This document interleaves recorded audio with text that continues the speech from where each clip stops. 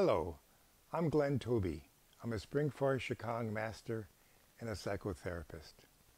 The topic of my 5-minute talk today is the power and strength of humility. And yes, I'll weave in a little bit of a conversation between reality and spirituality. Remember, it's not either or reality or spirituality. It really is both and. So it's always weaving the conversation back and forth, understanding reality and the spirituality that kind of holds the reality together. So humility. I've loved this word. A long time ago, I thought humility is just about some humble monk or some just humble, weak person. I just can't do anything. I'll just be, you know.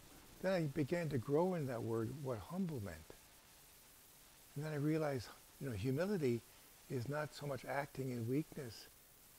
It really is acting in the strength of who you are. So then humility has a power. It has a great strength because it's displaying who you are. And the caution with the humility, or the growth in the work with humility, is not being more than who you are and not being less than who you are. So to be more than who you are really isn't being humble. Being less than who you are really isn't humble. So you might have achieved a great thing and you dismiss it. Oh, no. Oh, no. That's not being humble. That's dismissing who you are. Yes, I've achieved this. Yeah, I've worked for that. Yes, this is true. I am the best person in the world. I am the best. No, that's not true. So both sides of the humility, not being less than who you are, not being more than who you are. So powerful, so important. Then how do you determine that balance? It is balance. But it's not a fixed thing. Like you are a humble person, that's what you are. It's fixed, it'll never change. No. It really is a back and forth. It really is a pulsating figure out of life. So it's adjusting, it's listening. So I'm humble, I know what I need, and don't tell me anything more. No. I'm always willing to learn about, I think I'm a little bit arrogant about, I think I'm unstating. Oh yes, it's kind of always checking kind of the balancing. Cautiously not going here, cautiously not going out there too far in the reality, so to speak, of who you are. The spirituality of who you are is a little bit back and forth. Oops. So how do you learn in life? You have experiences. You have knowledge. You have, stuff go on. How do you know they're all the right thing or the wrong thing or anything? Wow. It's because it's a back and flow. It's a give and take. So the experiences we've had, the knowledge that we gain, we can move it to where, to I know more than you. Well, I've had more experiences than you. You don't know anything because I've had more. Oh no, that's being more than who you are. What I've liked about humility when I've talked to people in my therapy sessions is some of the language that goes with it. And actually, when I've presented these talks to you, I've tried to be humble with you. And I'm not saying I've been right with what I say.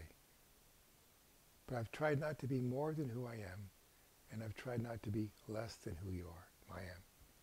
So some of my sentences are like this. This is my understanding of humility. Or this is my understanding of this. This is how I understand what this is. This is my... So it's no longer saying, well, this is the truth. This is the right way. I want you all to believe all these kinds of things.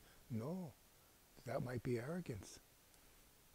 So I've tried to be like real, genuine. Here's my thoughts. Here's my understanding.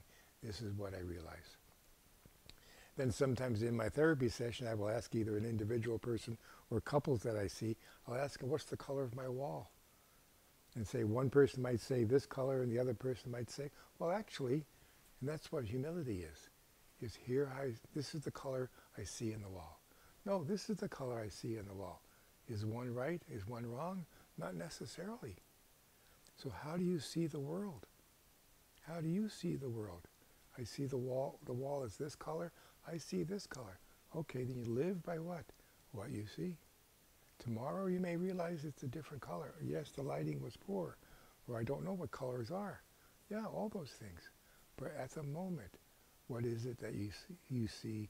What is it that you know? and how is it that you can share.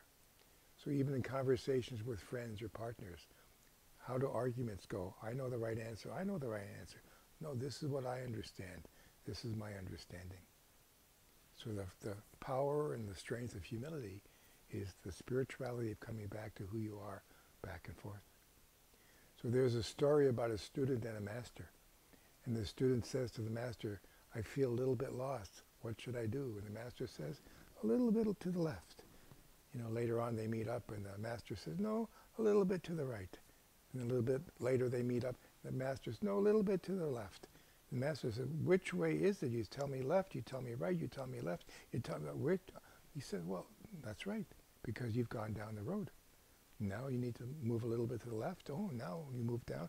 Now a little bit more, a little more, a little more. Yeah, you're always what?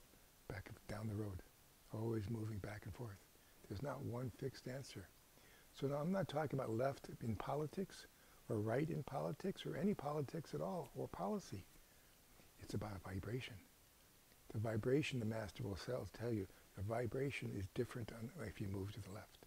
The vibration is different if you move.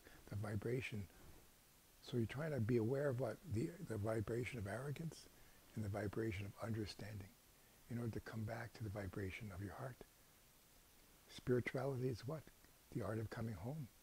So feeling that vibration of who you are. It's not about ego. It's about more like a being of light. Now I was trying to figure out how I was going to end this little talk. I don't know. I didn't come up with anything. I could say, I could say, well, this is what I have. Thank you for listening.